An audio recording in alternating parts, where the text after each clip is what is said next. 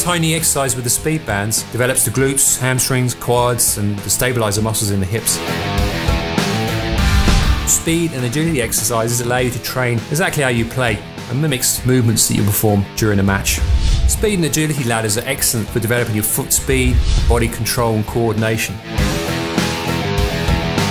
You work 100% to ensure all those fast twitch muscle fibres used for sprinting are strengthened. So the wall drill is used along with this instant speed bands is excellent for increasing acceleration and speed. So we're developing lower body power here, so work at 110%. Soccer players and other team sport athletes perform hundreds of different ladder sequences weekly to develop explosive fast feet for a quick sidestep to wrong foot opponents.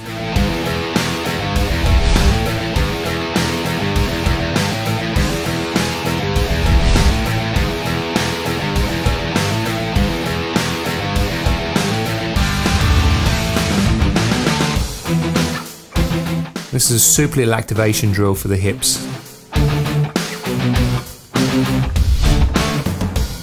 You just stand in a little quarter squat position, make sure the toes don't cross, the toes are facing forward, and this will wake up the hips, which are crucial to speed.